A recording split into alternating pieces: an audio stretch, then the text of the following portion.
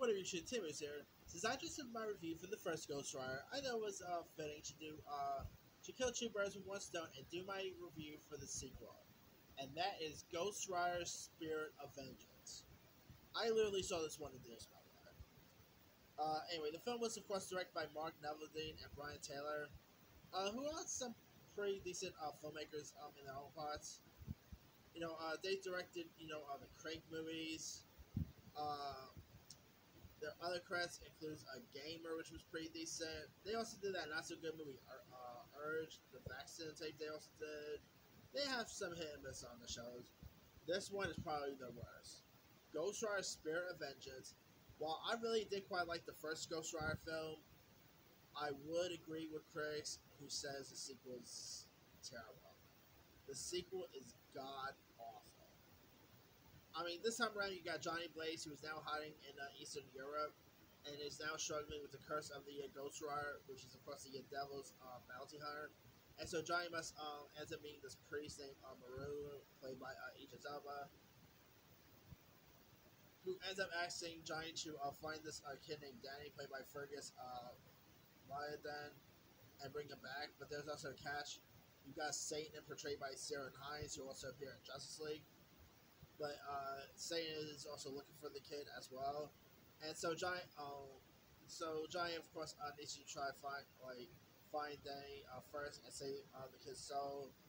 And there's also a chance Johnny could also save his own soul as well. This time around, you don't really have Eva Mendes in this. You have because Eva Mendes was smart enough to say no, thank you. This time around, you got this French actress named Valentine Pellegrino, I think her name was. I know she was really solid in this film. But there was some really Nick Cage was pretty decent. He's pure Nick Cage, but man, this movie is probably one of the worst. I gotta do my top 10 worst comic movies of all time because Ghost Rider: Spirit of Vengeance will be up there. It's awful. It's even. The first Ghost Rider is much better.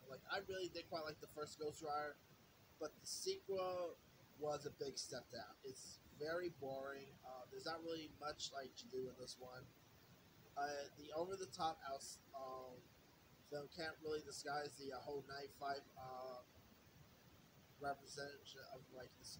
It's pretty much a whole big snooze fest. I mean, a comic movie should not be this boring, but yeah, it sadly was. The CGI was really awful. Nick Cage did what he could do. He's Nick Cage. He still was the man, but yeah, I mean, he doesn't really get a chance to I don't even think Nick Cage got any razzes for this. I gotta double check that, but yeah, I mean, it's really hilariously bad. It's a very waste of time. I was so disappointed when I saw this in theaters because I actually thought the trailer was pretty decent, and I did quite like the first one, so I was actually interested in even seeing a sequel. And when I saw the sequel, oh boy, that thing was.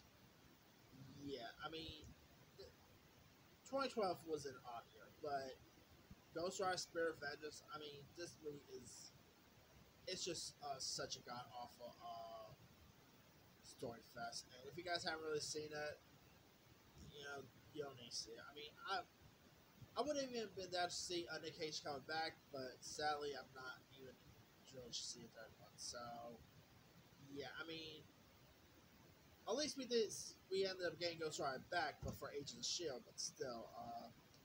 Anyway, let me leave it to you guys. Have you had a chance to check out Ghost Rider: Spirit of Vengeance? If so, what story were you? Did you like it? Did you not like it? Which Ghost Rider movie did you prefer, the first one or the second? And would you actually have been down to see a third Ghost Rider with Nick Cage back? Drop comments below. Don't forget to subscribe, hit that bell for more notifications. This is Simon.